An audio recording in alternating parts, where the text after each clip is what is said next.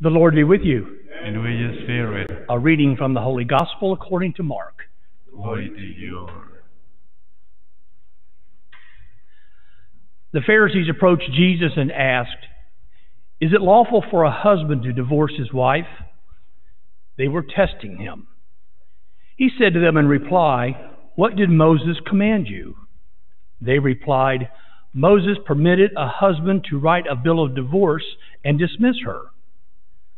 But Jesus told them, "Because of the hardness of your hearts, he wrote you this commandment. But from the beginning of creation, God made them male and female. For this reason, a man shall leave his father and mother and be joined to his wife, and the two shall become one flesh. So they are no longer two, but one flesh. Therefore, what God has joined together, no human being must separate." In the house, the disciples again questioned Jesus about this. He said to them, "Whoever divorces his wife and marries another commits adultery against her. And if she divorces her husband and marries another, she commits adultery." And people were bringing children to him that he might touch them. But the disciples rebuked them. When Jesus saw this, he became indignant and said to them, "Let the children come to me. Do not prevent them, for the kingdom of God belongs to such as these. Amen, I say to you, whoever does not accept the kingdom of God like a child will not enter it." Then he embraced them and blessed them, placing his hands on them. The Gospel of the Lord. Praise to you, Lord Jesus Christ.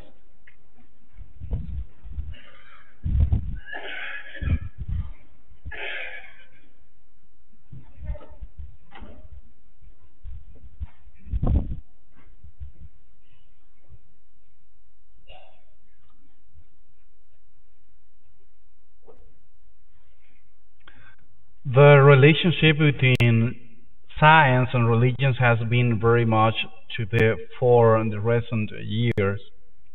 That relationship has often been expressed as one of conflict, for example, between scientists who hold to an evolutionary view of the emergence of the world and its life forms, and creationists who hold that the world was created just as the book of Genesis says it was. However, many scientists and religious believers have come to realize that there is not real conflict between science and religion. The Bible is not a scientific book and does not make scientific claims. It makes different kind of claims, and in language that is often highly symbolic. Claims about God and about God's relationship with us and our relationship with Him and each other. The story of the creation of man and woman by God in the second chapter of the book of Genesis, a section of which we have in today's first reading, it is not a scientific account of creation of the first human couple. Rather, it is a symbolic portrayal of the relationship between man and woman and between them and God. The first reading suggests that the woman is to stand alongside the man as his equal. She corresponds to him exactly as the man affirms, "Bone of my bones, flesh of my flesh." Whereas to the man names the animals, suggesting a certain authority over them, he does not name the woman. The primary relationship between the man and woman is adult human to adult human. From the beginning, God entrusted men and women to relate to one another as mutual partners.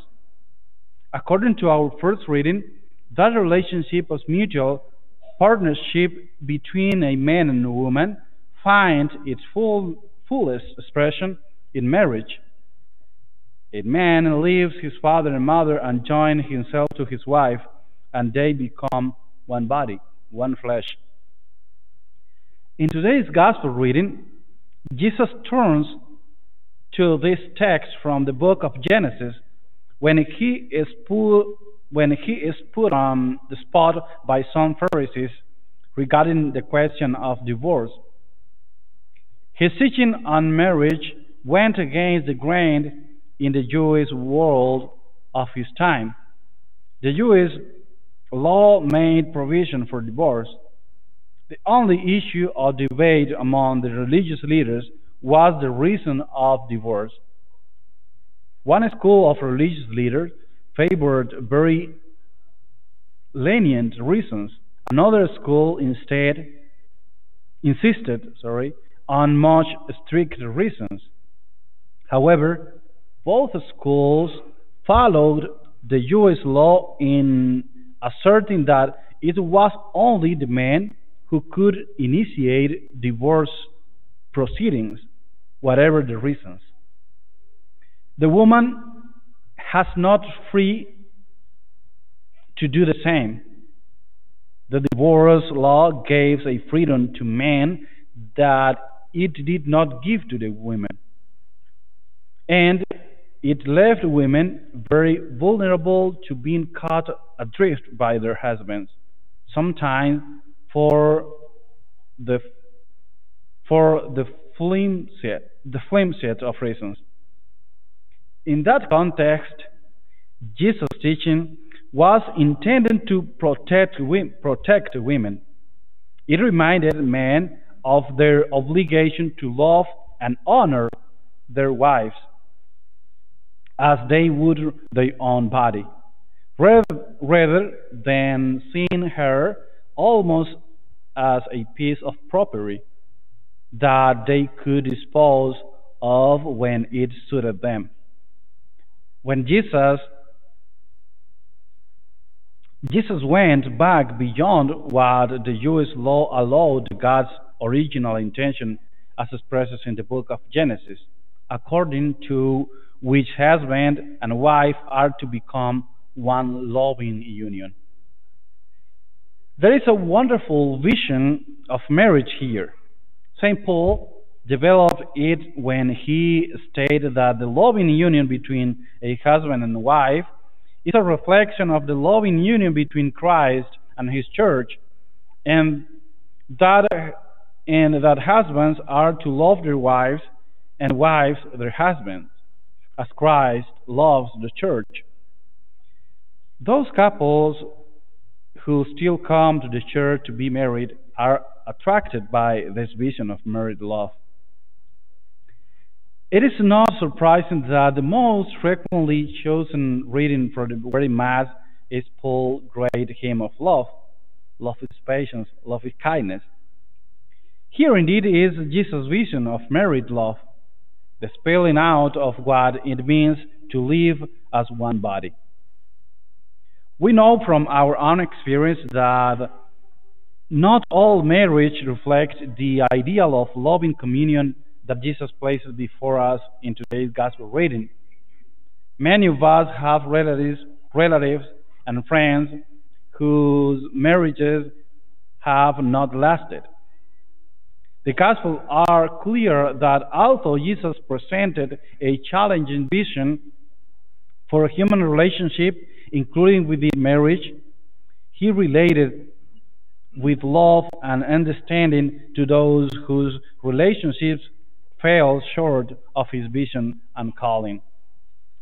All of us, married or single, are called to love one another with the Lord's own love, and we all fail in our response to that call.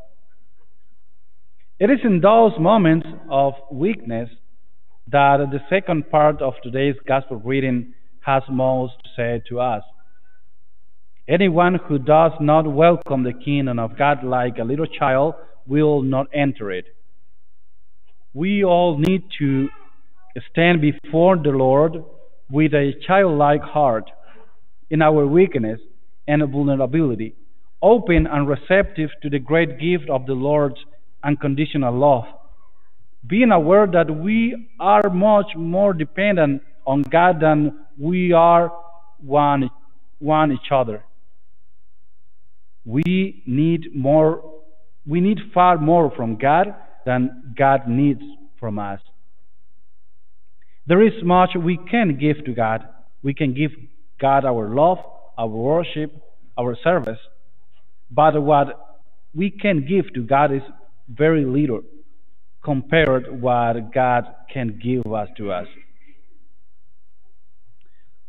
When we welcome the Lord's gift of His love with the openness of a child, we will receive from Him the strength to keep moving towards that vision of love He put before us.